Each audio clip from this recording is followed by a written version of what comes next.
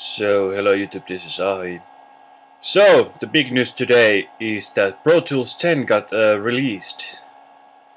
And I seriously don't see why, because they actually came up with Pro Tools 9 like November last year. So that makes it like less than a year old. And the fucking upgrade is like 300 bucks, which is ridiculous, and most likely the euro price is 300 euros, so I'm not like liking this at all. But anyway, let's go through the new features that they listed on the website. So, what is new? Clip gain. What the fuck? That has been in Cubase since I first downloaded the product in like, I don't know, 10 years ago. Maybe they should have done it a bit faster, you know. I'll show you an example. So what is basically the new clip gain feature in Pro Tools is same as this. You drag up and down the volume. And that's it. Okay, let's get back to where we were. Use multiple audio formats in session, including interleave without file duplication. Don't really care about that. I was totally fine like working with different formats. And record and master higher resolution with more headroom in 32-bit floating point format. Don't really care about that because, as far as I know, none of the interfaces that are in the market today cannot record in 32-bit. So, great responsiveness on slower hard drives with enhanced disk handler. Okay, that's a cool feature, but like, still. Record in low latency mode with direct monitoring when using third-party audio interfaces.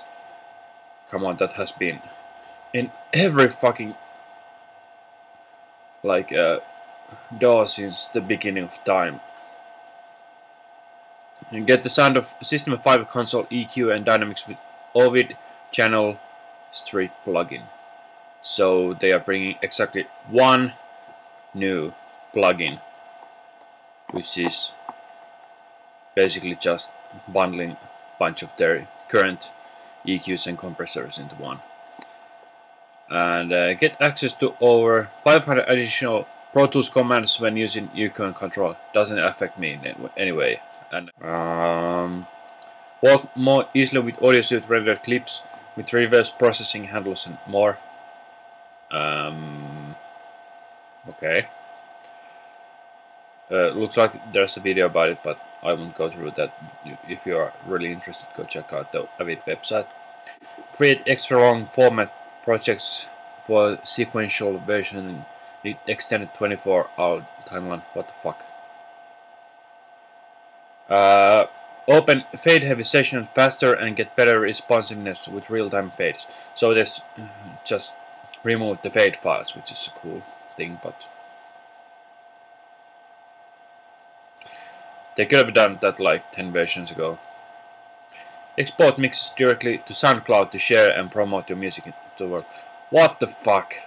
Like, it takes 1 extra minute to upload to SoundCloud. Plus they have a new format which is called AX, which is Avid Audio Extensions, which is actually replacing TDM and RTAS, which is kind of cool. But the bad thing is that the DAW is still not 64-bit. Only one new plugin, 300 bucks for the upgrade, and not impressed. Should have been 9.1. I just checked out Avid's website again, and I noticed actually that they have 64-page long PDF. What is new in Pro Tools 10? So I actually guess that it might be worth the new number, but still the main features are still really minimal to the normal users. They are really specific ones, like except for the clip group thing. And there's new increased track counts in the HD systems. You can link 12 of them together. I mean the 12 HD systems, which is cool for guys like recording symphonic orchestras maybe, and maybe Hans Zimmer, but that's about the guys who need more than 2 systems. Like they have 1, 2, 3, 4, 5, 6 pages that are explaining new mixing features and enhancements. Solo and mute status indicators in the edit window is 1 page. Automation follows edit indicator 2nd page. Sync status indicators in the edit window. Pulse interrogation, I don't know what that means. Support for 12 systems with satellite link. So they seem really cool features in the end, but they are really not. And they also brought the new HDX card that gives you 4 times more. What is it called? Delay compensation, and you can get even more tracks and processing power. I think it was 5 times more powerful than the Excel cards. But anyway, what do you think? Is the new Pro Tools 10 update worth it? I think not. But anyway, thank you for watching and make good music.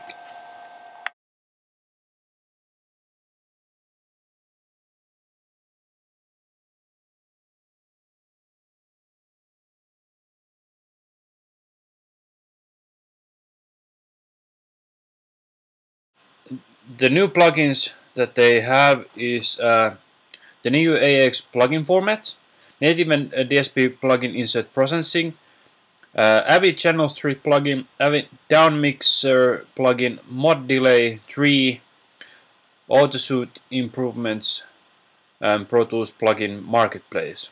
I guess that's some new thing. I'll go check it out.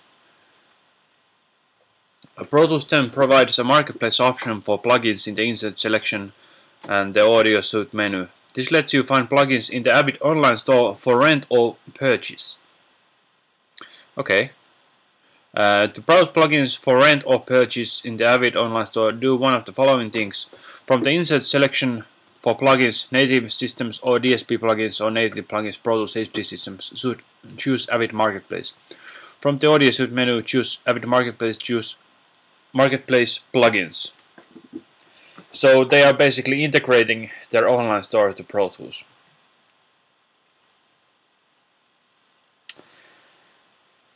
Fuck that shit.